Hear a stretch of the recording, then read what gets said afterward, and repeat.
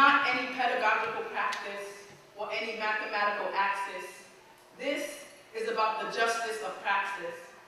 This is about navigating the arts and community into the classroom, so let's map this. This is about how the voices of students and educators and community and activists and academics weave and assert themselves into the narrative tapestry of humanity. This is about honoring legacies of struggle and justice and how they come to bear on this particular historical moment.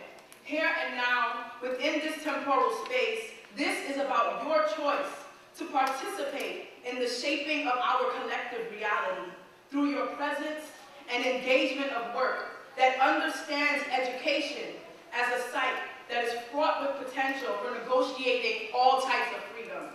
Today, as a partner of this Urban Word NYC initiative, the Institute for Urban and Minority Education invites you to the Preemptive Education Conference. As UMI seeks to braid the material reality of our urban communities into our conceptions of pedagogical possibility and demand space for the voices and wealth of urban youth within and beyond the classroom, we stand with the aims of this Preemptive Education Conference effort. Emerging out of a community-based teacher training, the Preemptive Education Conference centers the voices of young people, honors community and academy-based efforts, and provides hands-on, rigorous professional development through the lens of critical literacy, hip-hop, and spoken word. Welcome to day one of the Preemptive Education Conference, the inaugural Maxine Greene Lecture Series.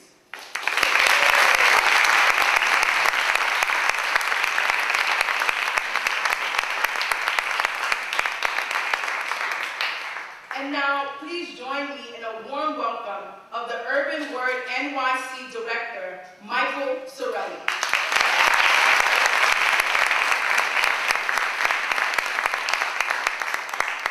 Good evening, how y'all doing? Thank you, Jamila. I always have to tell people that Jamila is an incredible example of the model of Urban Word, which is to provide spaces for young people to grow and become leaders in their communities.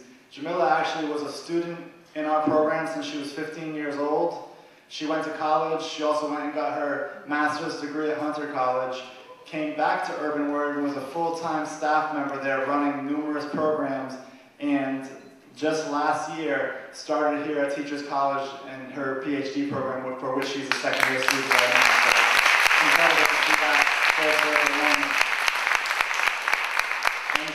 and she basically co-directs this conference with me every year now, so it's an incredible honor to have her working in service of the work that we do in this capacity, especially here at Teachers College. So thank you for being here.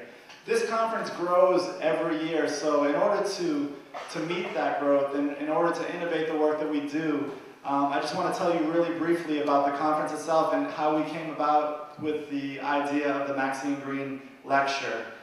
Traditionally, the conference is a 3-day conference. It starts off and kicks off on a Friday night, which is actually going to be tomorrow night at the Kimmel Center, where we take 3 young poets and pair their work with 3 scholars in a way that not only validates their work, but champions their work. So it's an incredible twist and spin on the traditional panel discussion.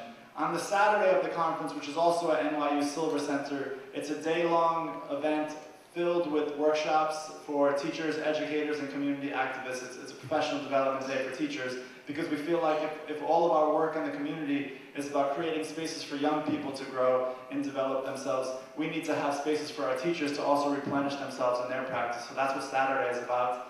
And on Sunday, we have a youth day, and that's a day that we can model the work where teachers and young people come together to actually take writing workshops, hip-hop workshops, spoken word. That's going to be at an incredible community center called El Puente in Brooklyn. So I urge you all to get a flyer on the way out. If you haven't registered for this weekend, come through and really just have an incredible time building with all these phenomenal educators. So that brings me to the Maxine Greene lecture. We needed to grow this conference. We needed to have more opportunities to center the work that we're doing. So when we were thinking about the types of things and people that we want to honor, the types of legacies and thinkings that we want to honor, we came upon the idea of having a Maxine Greene lecture series. The idea of the lecture series is really to praise and commend people that have the values and that are pushing the work that Maxine has pushed her entire career. So ultimately tonight what you're going to see is you're going to see a lecture by a scholar, an academic, and then we're pairing that scholar and academic with a community organizational leader. So when I went to Maxine's house to get her blessing for this lecture series, we didn't go in there thinking that she was going to be the actual lecturer. We wanted to honor her and the legacy that she has brought up for us, but she immediately said, I would love to give the first lecture. So we're honored and grateful for Maxine to be the first lecturer of the inaugural Maxine Greene lecture series.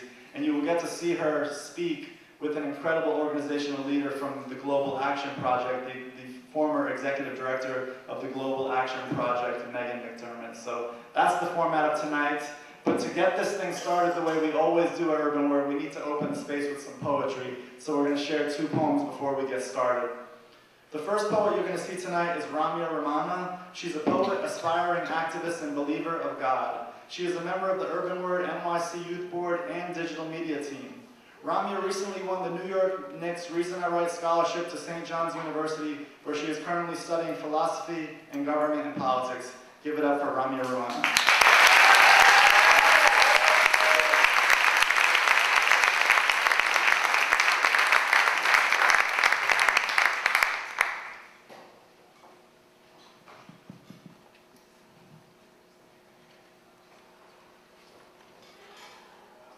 I don't believe in lullabies anymore.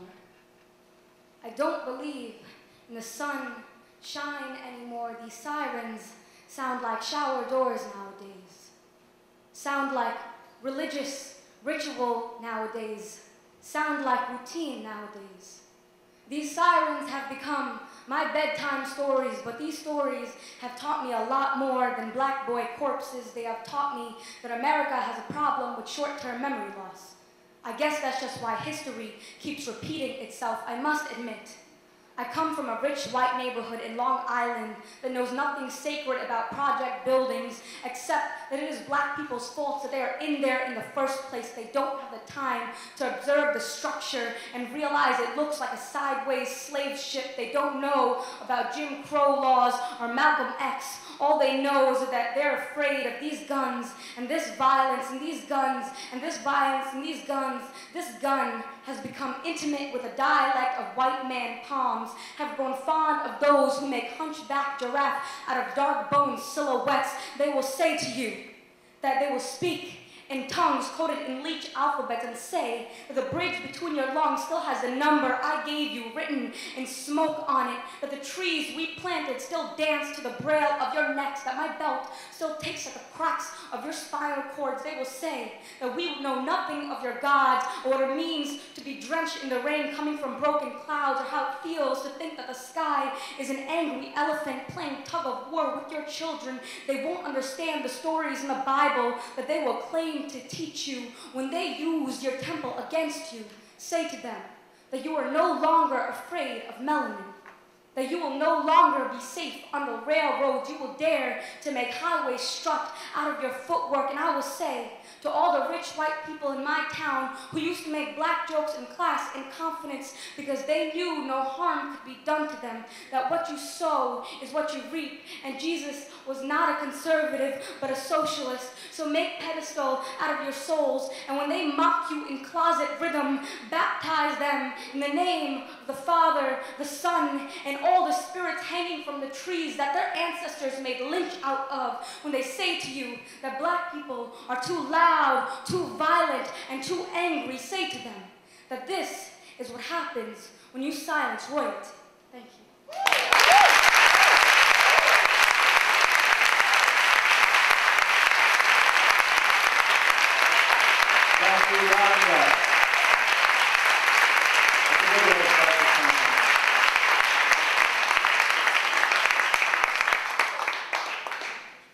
next poet I'd like to introduce is Khadija Johnson. She is a spoken word artist who dedicates her writing towards the development of emotional preparation.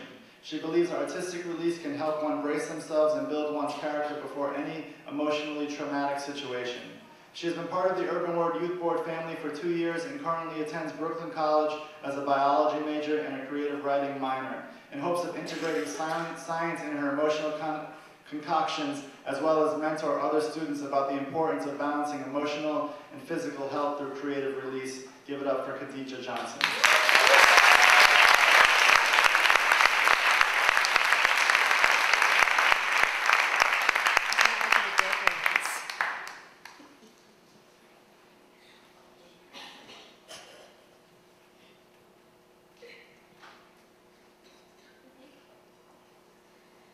The church, next door to the liquor store, next door to the projects.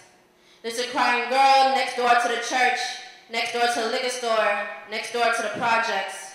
There's a crying girl covered in drapes next door to the church, next door to the liquor store, next door to the projects.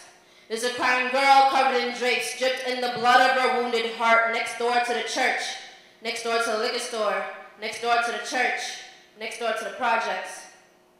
There's a crying girl covered in drapes, dripped in the blood of her wounded heart, standing above a broken Hennessy bottle next door to the church, next door to the liquor store, next door to the church, next door to the projects. There's a crying girl covered in drapes, dripped in the blood of her wounded heart, standing above her dying baby beside a broken Hennessy bottle next door to the church, next door to the liquor store, next door to the church, next door to the projects. When you stroll down Flatbush Avenue around 9–10 o'clock at night with a loved one, you feel a force field around you. All of the chaos circles around your head like halos on angels standing next door to the projects. I was not expecting to see something to alter my sense of peace and happiness. I lose his eye contact, I'm placed into peripheral vision. The brightness in my pupils started to dim, and he paused and asked me, "What's wrong?" I said, "Oh, nothing." Because I know I'll be walking for an hour, and I didn't want that lodged in my memory the whole walk home. The mother's breast milk is too contaminated with eviction notices, spiteful church prayers, and crossed eyes. I focused on the scene across the street, trying to keep my footsteps in sync with his. Even from afar, her aura seems more shattered than the bottle. I kept my eyes there for 15 seconds. And each second, I was further convinced the cracked bottle will help her become more emotional. If you're in the presence long enough, it'll be a part of you. There is no happiness next door to the projects, next door to the church, next door to the liquor store, next door to the Hennessy bottle by the dying baby, under the crying woman wrapped in the drapes, drenched in the blood of her wounded heart, next door to the church, next door to the projects.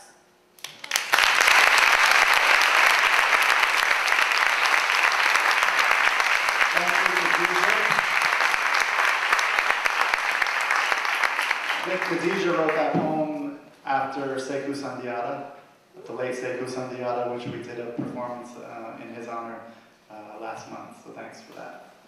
And so now the moment you've all been waiting for, the inaugural Maxine Greene lecture. Before I read her bio, which I had to abridge because it goes for pages, she's done so many incredible things in her life, I want to just acknowledge that 7 years ago when we moved into our new space on 27th Street, it was Maxine that brought us into that space. She hosted a book drive, a book donation drive, so everybody that came to celebrate us moving into our first space as an organization, before that we were umbrellaed by a larger organization, everybody came and gave us a book, and those books still line the walls of our office to this day, so we're grateful for that.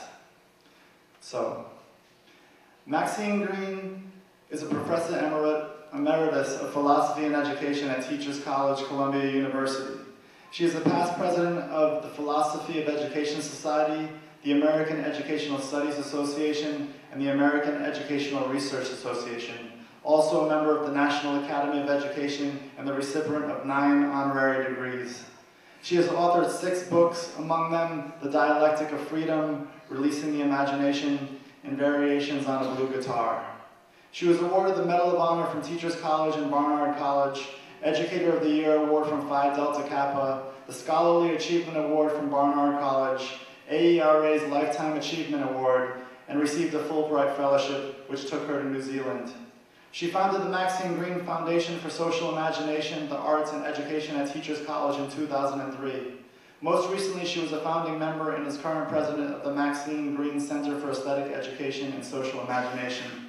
Dr. Greene's dedication to aesthetic education stems in large part to her 25+ years association with the Lincoln Center Institute, where she was formerly the philosopher in residence.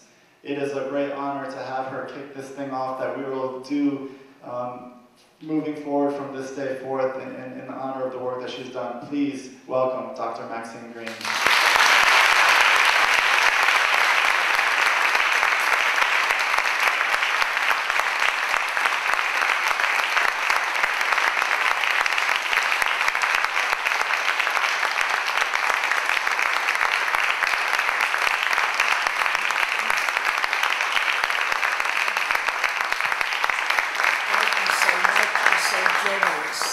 I keep thinking, who are you clapping for? It's amazing. Do I start now, or do you start with me? You start now. Without her, I wouldn't be here. In any case, as you, where is it? In any case, you can imagine the honor that I feel. It's very hard to realize that you think of me in terms of words, in terms of language, in terms of critical literacy. I must say with some embarrassment that I still don't know what preemptive means. I keep asking people, but nobody's sure. But I accept this anyway. And, excuse me, and I want to say that without Holly Fairbank, I couldn't have finished the speech. I couldn't have dared to be here, not knowing what preemptive means. I don't think you know either. But we're trying. So I'll talk a little bit, and I hope it makes some sense. I seem to have left my voice somewhere, so I'm sorry if it sounds very peculiar. But it's very important for all of us to hear your voices and to get some notion of what is truth. The way you use words and phrases, rhythm and emphasis on your words, and how you have chosen to shape them in creating your own meanings. In choosing them, you have found the truth of who you are and how you perceive your world and what your voice sounds like in the fog that surrounds us all. You have listened to your own lived world, your own unique frequencies, and in doing so, you have helped us hear ours. And that's something very wonderful and something that we're all grateful for. Your inner feelings, frequencies, and hopes, your descriptive experiences are more relevant than ever to those who live in the world differently than you do. Sorry. Poetry gives us the capacity to feel and empathize. It gives us the capacity to identify with others, to identify even with strangers. Poetry gives us the capacity to feel and empathize, identify with others, as I said, in new but familiar voices. We are not left alone, and we do not remain aloof and untouched. Poetry can do that. Poetry can overcome that aloofness, that apathy. Poetry gives us an agency to make changes in the world, not to sit in passivity and wait for the world to move. With agency, with a sense of our own power, we have the power, the energy, the belief belief to access change once. Once you express yourselves, as you know, you discuss the power, you discover the power you never thought you could have. Something happens when you listen to another's perspective, to another person's words. They move you to rethink your own way of seeing and imagining. I'm so sorry about my voice.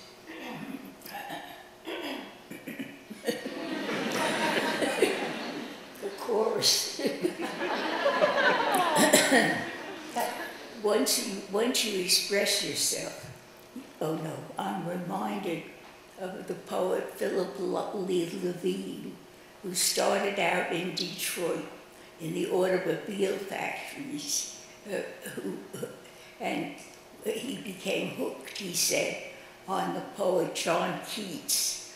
On coming into New York, he wrote about his life in the city, his urban world of the 90s. This is a moment, he wrote, in the daily life of the world, a moment that will pass into, excuse me,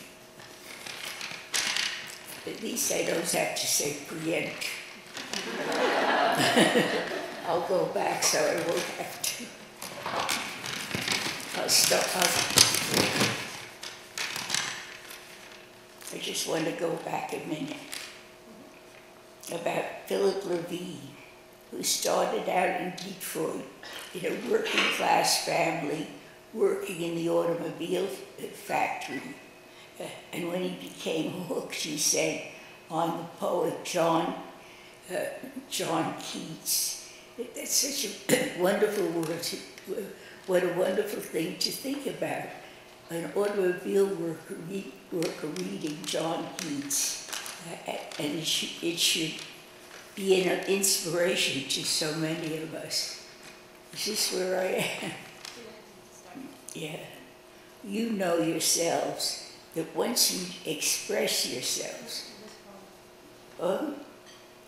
yeah, she reminds me I have to go from there. She's talking about the Philip Levine's life when he became hooked on John Keats and came to New York, and he wrote about his life in the city, his urban world. This is a moment in the daily life of the world, a moment that will pass into, a moment that will pass into the unwritten biography of your city or my city, unless it is frozen into the fine print of our eyes. Reading and hearing your poetry, I have an aesthetic response, a response that consumes all of me.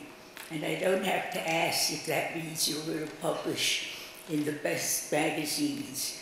But whether you do or not, and no matter how long you have to wait, you are going to arouse aesthetic responses in many people. I see and hear in the new ways that I haven't thought possible, partly because of you. I attend to my world through the possibilities you bring forth. I can't imitate you, but I'm very moved by what you've given me. Urban world has opened to possibilities, a space for your poems to occur. The idea of space is so important, and you help to open it for yourself and for others. The phrase urban word invites us to attend to the urban experiences, the experiences we all have in the cities, by means of poetic language, a language that uses metaphor, uses words that go on beyond the purely logical, the didactic. Word not only describes or evolves or suggests, it opens us to the world in different ways. It affirms these diverse moments of truth. And that's word. Thank you very much.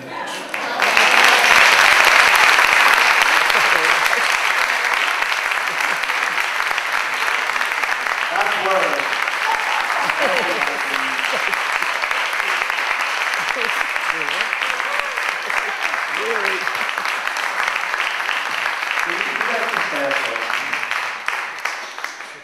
So in part of the vision for this is to pair the academic with the organizational leader, and I'm so honored as well to introduce this next person. I consider her a personal mentor to myself as I've grown as someone working in the not-for-profit youth development field. She's just somebody that I always lean on whenever I need advice or a space to gripe, really, because it's a hard field. And I'm honored that she's here for this first inaugural lecture. Her name is Megan McDermott. For nearly 20 years, Megan McDermott has been a key supporter of young people's positive development through media, technology, and the arts. After her tenure as a researcher with the EDC Center for Children and Technology, Megan directed Global Action Project, an award-winning youth media arts organization from 2003 to 2013, leading implementation of its social justice mission and strengthening GAP's position as a national leader in the field of youth media. She has served as an advisor for the Youth Media Learning Network, the Youth Media Reporter, as well as NISCA, the Smithsonian, and the NEA. She was a co-founding member of the Urban Visionaries Youth Film Festival and the NYC Critical Literacy Study Group.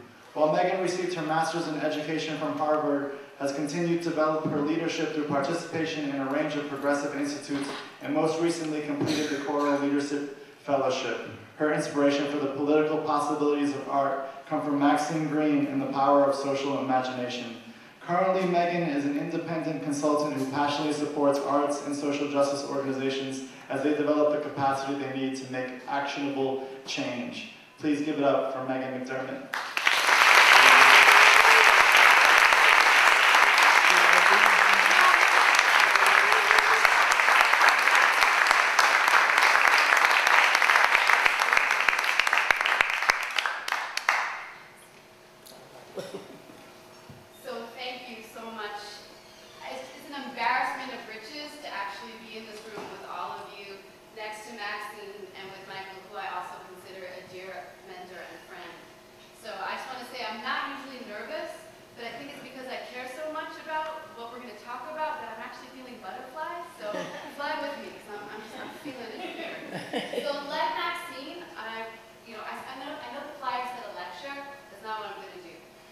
I've been thinking a lot about preemptive.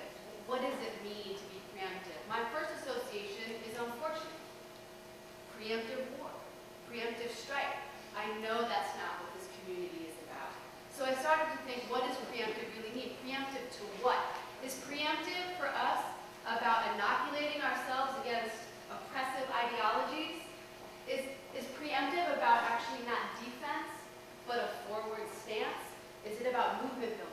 And then I started to get excited because I know that that's what happens at Urban Word. I know that's what happens when we release the possibilities of our imagination. Something happens, something changes. We don't have to be reactionary. We're full of possibility. And that led me to think about, well, possibility for what? Is it something that we do on our own? Or is it something that we do when we're together? What if preemptive really means about building community together, whether it's lyrical mastery, as we saw earlier, whether it's through an aesthetic moment, that I'm going to share a story about you, Maxine, a little bit later about an aesthetic moment that has still transformed and triggered my own sense of possibility, for better or for worse. But this is a sense of, well, what's the story behind critical literacy and connected learning? Is preemptive about what kind of connection we want to have with each other? Is it about not being at the margin, but about moving to the center, or bringing the center to us through what we believe the rewrite of the narrative should look like? If connectivity is not just about a moment to connect with you, and you, but about the purpose of our connection, it doesn't matter whether it's digital or we're just having coffee, right? Because it's towards something. So basically, I want to ask you to think about, as you move through the next few days of the conference, what preemptive means to you in relationship to a critical response that's not reactive, but about solidarity. What does it mean when connectivity is driven by purpose and possibility? And when you're in a panel that's being run by young people, or when or walking down a block next to a church, a liquor store, a project. What happens for you in building a world that you want to be otherwise, right? What does that look like when we do it together? So this is my moment at Maxine. So I'm born and raised in New York, and I've had the great privilege of being in this space when Maxine was teaching, just as a kid, because my dad used to be in the building. So I feel terribly spoiled about getting to be next to you right now. But being born and raised in New York, I had never gone to the Guggenheim. I kind of resented it. It was big, it was cold, kind of looked like a toilet bowl. So, starting with being part of this organization, a woman named Jen Weiss, who some of you may know, who was part of the word community, and Jen convinced me that you've got to take a class with Maxine. So we're in Maxine's living room talking about the possibilities of aesthetics. What happens when you reflect? What happens when you take a risk, when you open yourself up to an aesthetic moment? Now I'm guarded. I don't know about all this. I don't know what this is. So she asks us to go to the Guggenheim and just walk. My first time ever, I go in, and I walk. And I get angry. And I get full of rage. I feel disassociated from what I'm looking at. I don't know what they're saying to me with that splatter. I don't know what I'm supposed to feel. I just feel like there's this conversation I can't be part of. And I leave with a sense of deep class fury. That fury opened up an aesthetic possibility for me that I didn't know could be otherwise. Because of those aesthetic transformative moments, they can be beautiful in the way that Maxine described tonight already through poetry and our empathy and what it arouses. And then are those moments of justice, Jamila was saying, and when those aesthetic moments aren't just about framing this, but saying what has to be different. So in my rage, I left and said, well, what's my role? Well, my role, I'm not an artist, but I'm going to be sure to create space in which young people who have a vision of possibility will do their best work. And that was my aesthetic response that was transformative to a moment of anger because of the Guggenheim, but only made possible because of Maxine's invitation. So again, when we think about Preemptive and we think about Maxine and the relationship to what connects us, think about what moves you in your moment, whether it's for better or for worse. Don't shut it down. Stay with it and use it as a way to risk and reflect and think about what role you will play through the conference and beyond that's going to keep building aesthetic, political, social justice possibilities. So I'm just going to end it there. Okay.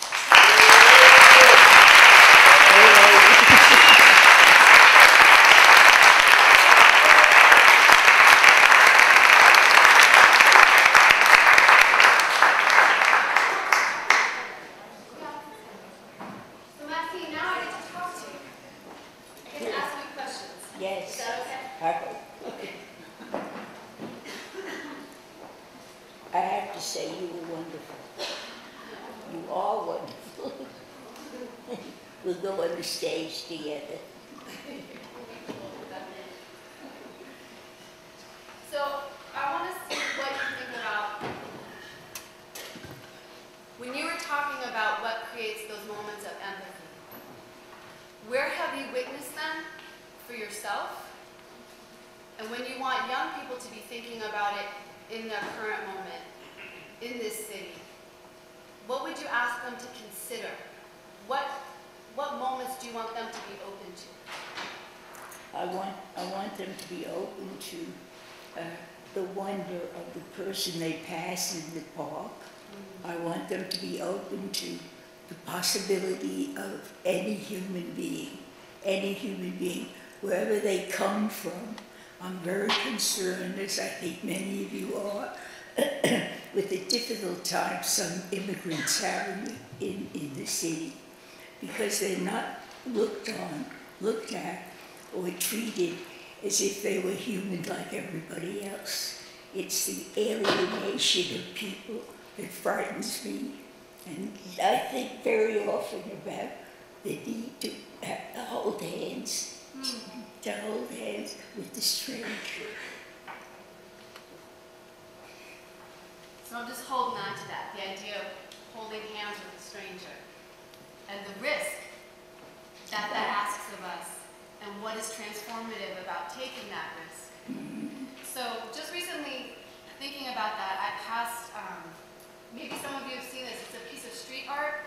It's two posters, one hand and one hand. And it asks of you to stop and stand and wait for a stranger to come. And put your hand on the other and begin a conversation. But I haven't dared to do it yet. But now that you said that, I'm going to go stand with my hand on the wall and see what happens. You do it too? Okay. So the other thing I wanted to ask you about was language, where you started. You were talking about words. And what the word, what transformative means to you, and how you'd like people to think about that in their daily practice as they meet strangers, as they think about their role.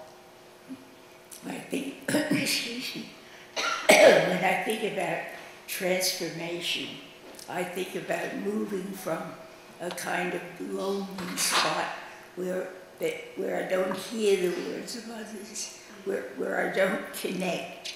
And so that what concerns me is reaching the hand out and feeling what we have in common and what separates us. And we need to understand all of that. I look around and I see friends of mine. I also see people I don't know. And I want to say, look me up at the telephone book. We could have tea and crumpets sometime. But I want so much to reach across the distances that create strangers. And there will always be strangers, but at the same time, we have to keep holding hands. I'm sorry for my voice. No, it's fine, we can hear you. So part of the challenge, right, to building that is also thinking about the role of power in our relationships. And what do we do when we want to actually change through our words, through our dance, through our visual images, that sense of what could be? Yes. Imagination. Imagination has to do with possibility. What might be. We never settle for what is. We look for the possibility. We look for change. And you raise the idea of power. What do we do about power as it exists in our communities? We have to use our own energy, our own inner power. We have to come together to name the alienation in this, to name the unhappiness, to name the poverty, to name the what happens when you've never read a poem, when you've never read a novel, when you've never heard a dance. How can we fill those holes? And I think that's part of our job. As both educators and creators Right. and allies. So I've gotten the privilege to ask Maxine some questions. I think, Michael, is now a good time? Okay, so for folks, for all of you, please feel free to ask questions. And Holly's going to help if Maxine can't hear. She may repeat the question. But here's your opportunity to also ask what you're thinking about, what you're wrestling with, you want to share. Thank you. And don't be shy. I won't be.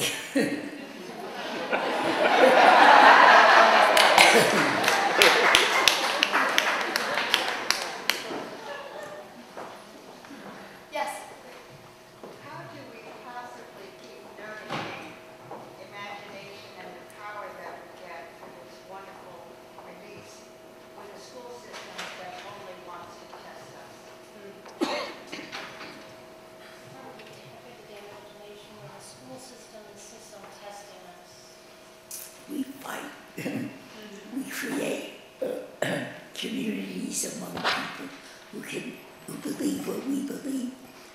We shout about the unfairness to children, unfairness of testing, unfairness of all the ridiculous setting aside of the arts of communication. There's so much to do, and I hope many of you are already committed to doing away with the ugliness, with what I call the fog before. before. Fall. The fog. So were folks able to hear what Maxine, her first response was, you're going to fight? Okay, so that's part of preemptive, yeah?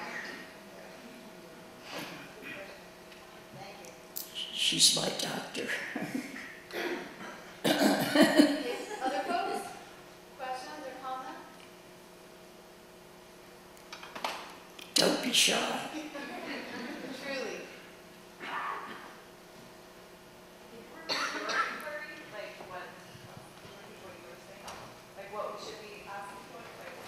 Just if there's something that resonated for you that you'd like to ask Maxine more about from what she said, or Well, of course it resonated. I was crying like a baby. I guess, how do you build that solidarity? I'm crying. How do you build that solidarity among the youth when you can't even get them to even come to a community center, since schools don't even really provide the space to do what you guys are doing, which I think is beautiful. But how do you encourage them to just come, to have that first step into that door before they can even realize what they have inside of them? How can you encourage people to step into that space? They've never done that before. That's right. And it's very much for me to ask you, how can I create my future? Do I have to accept what exists now? Do I have to accept the idea of other people's spaces? How do we identify ourselves as human beings who can step across the space to identify human beings who are different but who are full of possibility? How can art help with that stepping into the possibilities with these people who maybe are not comfortable in this space? Thank you. As Holly knows, I think both of us and many of you put great confidence in the art experience, in being connected with it. And what our job, partly as teachers, is to create a space in our classrooms where people can come together with some notion of beauty, of courage, of understanding, create a space where art can live and which helps us to come alive. I've been asking a lot of people what is their definition of inspiration, because I've recently was told by someone that heard someone say if they had to wait for inspiration, they'd be dead. So what is your definition of inspiration? What is your definition of inspiration? Oh, first of all, in what you said that you have to wait for inspiration, I think you probably do. You can't go and say, today I'm going to be inspired. Inspiration, as far as I'm concerned, comes with a sudden awareness, a sudden recognition. It's like when you see a flower in the park, and it's suddenly so beautiful and so what do I want to say? So suggestive in so many ways that gives me inspiration. Inspiration, as you know, comes from the idea of inspiring with some kind of I was thinking of Buddha for some reason, some kind of breath, a new breath coming through you when you suddenly say, oh my God, I saw that. All of a sudden I heard that I've lived all these years and I never noticed the look of little children falling asleep in audiences. I never realized how important it is to forgive them, to feel a connection with them. But there's so many ways in which inspiration, a child's face, I I know how foolish it sounds, but a child's face, a child's hair ribbon, a child's way of looking at me and letting me look at her are part of what's involved in inspiration. I don't have to go to the Guggenheim. I do go to the Guggenheim to have another kind of excitement, to see things I never thought I'd see. But there's something very special about seeing other human beings and connecting with them. It's better than the Guggenheim in some way. But if we've had that experience with the children and with other people, the Guggenheim can come alive as it couldn't have before.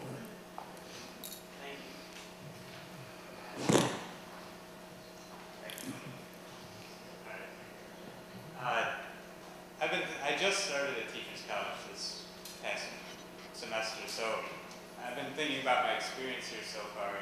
Like your idea of imagination and thinking about what could be otherwise is really like one thing I've been thinking about a lot as well, because I've been thinking about how can I think about schools being otherwise, and how that's related to my experience learning here. And I'm thinking, how can I as a student make sure my experience here is one where I'm like imagining what is otherwise, because I'm having a hard time, I think, sometimes. Because a lot of people, you know, we have 32 credits to fulfill, and we have to get those done, and I have required classes, and I have books to read, but really, like, I think what we need to be doing at Teachers College is exactly what you're saying, is doing this imaginative process, and maybe we should be doing this. We should be writing poetry daily, or something like that. I'm wondering what you think about Teachers College as a place to encourage people to imagine and to think otherwise. Oh, I'm glad you said that. I'm very glad you said that, and I'm glad that you said it with a tone of voice that you'd say, let's burn the house down.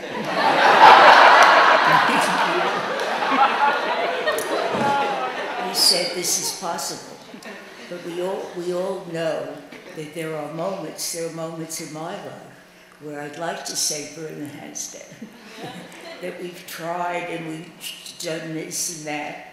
So we have to get together and decide on modes of imagination, modes of protest, which allows the house to stand, but makes all kinds of unimaginable changes, unimaginable openings, or finding doors, finding doorways to open that we never knew existed. Thank you.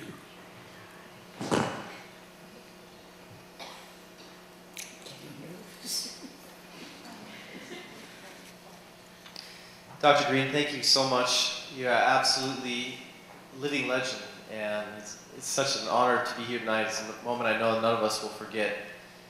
One of the really amazing things I think about the arts plural, is their ability to forge and build relationships across significant difference. People who might not normally become friends do so, become friends, become collaborators because of the arts, because of poetry, music, plays, paintings, whatever. And I was just wondering if you could speak to why it is, just speak to a little bit about what it is about the arts that makes the arts be able to build relationships between people that think of themselves as very different. What is it about the arts that can get us past the differences that keep us separated? Because I think that's one of the things that's so exciting about the arts is it can build relationships that previously were thought to be impossible, and therefore collaborations become possible because of the arts to challenge, to engage the challenges of our day. But what is it about the arts that helps to build these relationships across difference?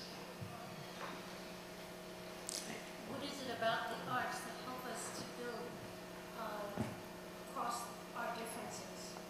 And create conversations and relationships.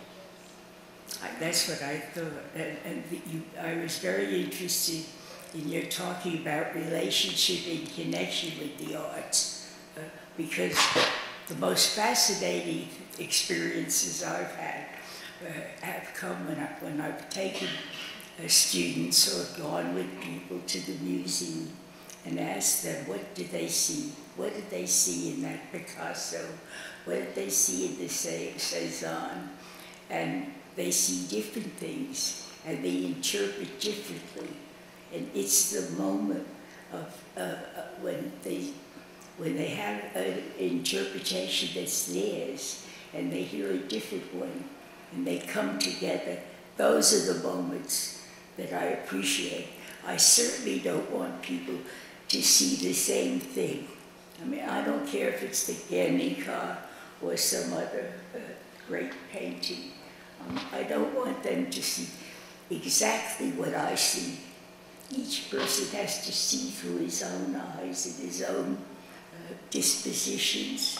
And one of the wonderful things for me about the arts, that they open to so many possibilities. They open so many doorways. There's no single interpretation of the Guernica or another kind of great art. There's no way of saying, this is what it means in sitting down. You can never say that. There are all kinds of possibilities. That place of multiple perspectives and perception opens us to ambiguity. Can you talk a little bit about that space of questioning and ambiguity? Yeah. I welcome ambiguity because if you do not it's ambiguous.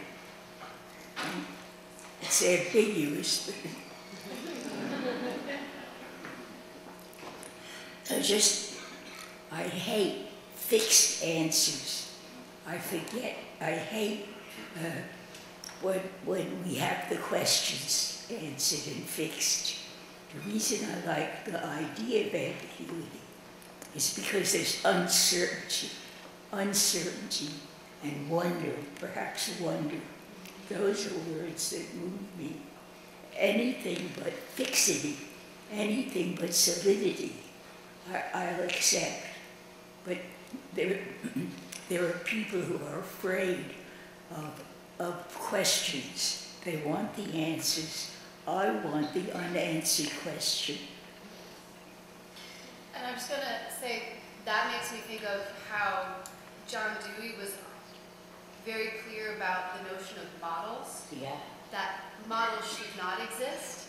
All we have is our opportunities to experiment and build together. Right. And that our learning happens in those social spaces. And as soon as someone thinks they have a model, exactly. or they have that answer, you need to run. That's you need to create that other space in which to experiment and be. But I'm also going to add a little wrinkle and say, it's not just the arts as a thing that allows for those relationships to be built. It's what, as practitioners, as activists, as young people, as justice makers, we want to do with the form. Good. Because I do think that the arts in and of themselves, like, could be anything, right? So it can reproduce power in ways that hold us back, or it can be a representational moment we can explode. But it's not the arts, it's what we are intentional, deliberative about, and then willing to risk on. And I think that's where we start to then do the community building that brings people in to those spaces and says, this is a place where you're going to have to work to build trust, to create the purpose of whatever vision we make. And that's not easy to do. So I think we've got one more. Is there time? Okay, last question. We've come from Wales on a sort of fact-finding mission, so it's a privilege to go straight to the horse's mouth. Not that I'm calling you a horse at all. But we'd like to ask you now, we're looking forward to the whole conference, but if we can get the definitive answer in terms of what is the essential thing you think that we as educators of poetry need to get out, need to achieve with young people. What's the essence of that engagement between us, them, and the word? I agree with you.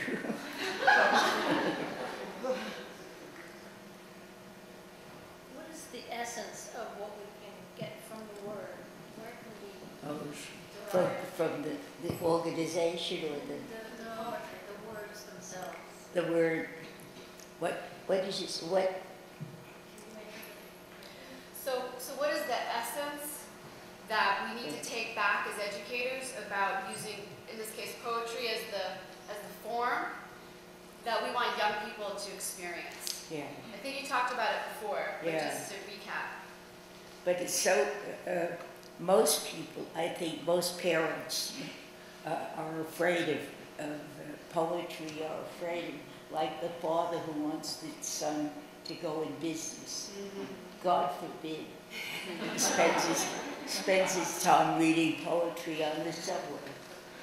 And so we have to talk to people who are insensitive to what opens up for you when we face all these unanswerable questions, and when we meet each other in relationships. Many of the hardened people have no idea. And just to add to that, I think it's also what you already do as poets. You love the word. You love the word's relationship to the world, to shifting the world, and that reframing, that possibility of sharing that, not necessarily as like this is how it's done, but your love of that, I think that's also part of this question of what's inspiring. And maybe therein lies the connect. Mm-hmm. I was thinking too of what you said before about finding the frequencies in themselves. Mm-hmm. And how a teacher brings that forward. Yeah. I'm very interested, and I'm sure you are, when I'm in a classroom, I want to connect with the young people in the class. I do not want to impose upon them some of my wonderful ideas.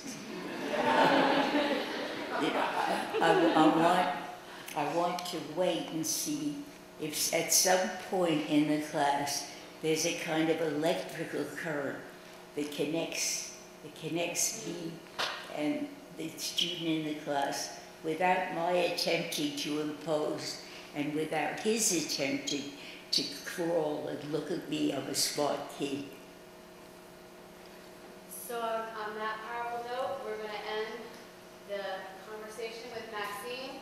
And just thank you, all of you, so much for being here to be part of the dialogue with Maxine. And Maxine, thank you for being here.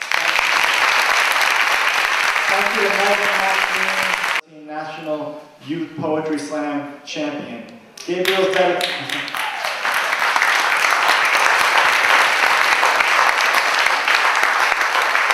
Gabriel's dedication to the organization Urban Word landed him a spot on its 2012 Teen Poetry Slam team, the Youth Board, and the cast of Black Ink with New York Live Arts.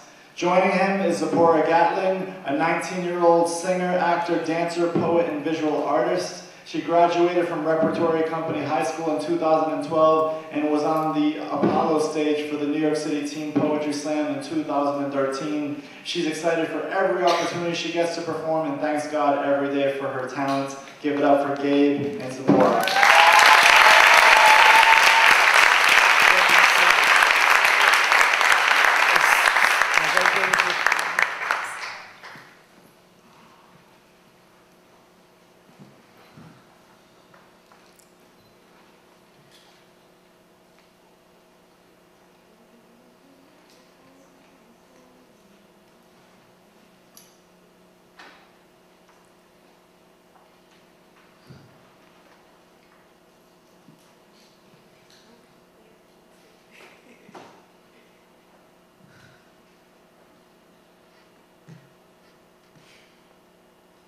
I'm recovering undercover.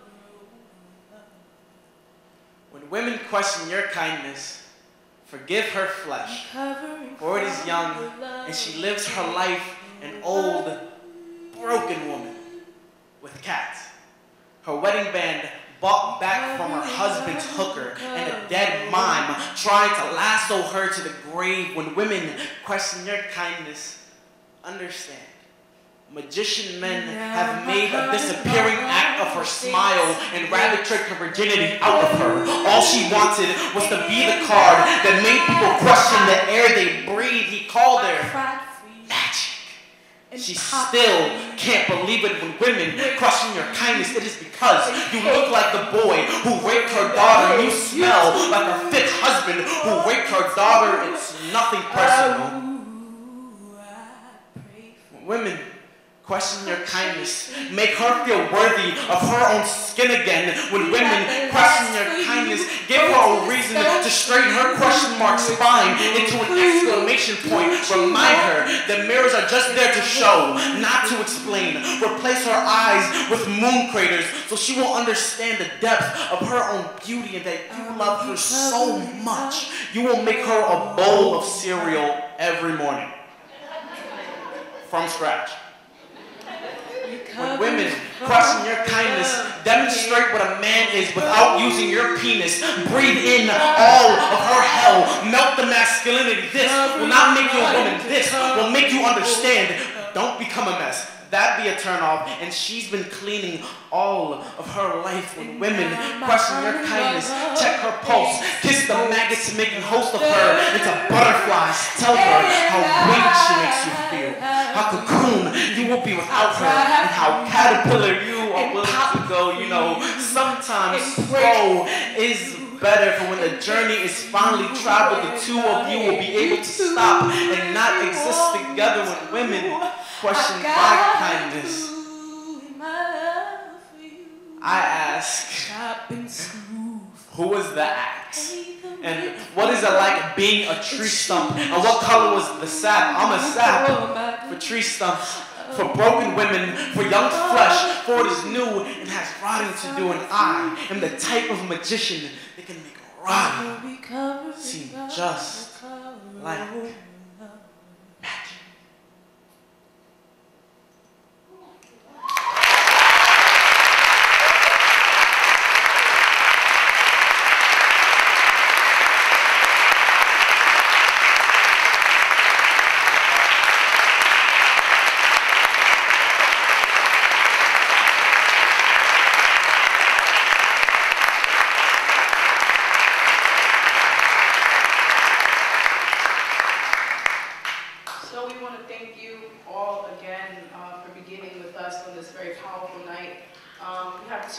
Two small ways that we will begin to cover this distance between us.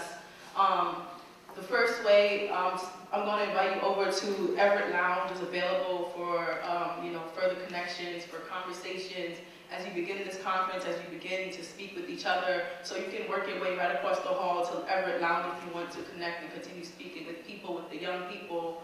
There's also a table outside to learn more about the work of Urban Word. And the second way that we're going to do this is to invite you into a tradition of Urban Word NYC. Now you are, after this, and you've already been invited, and you are officially Urban Word family. That's just how it goes. Those are the rules.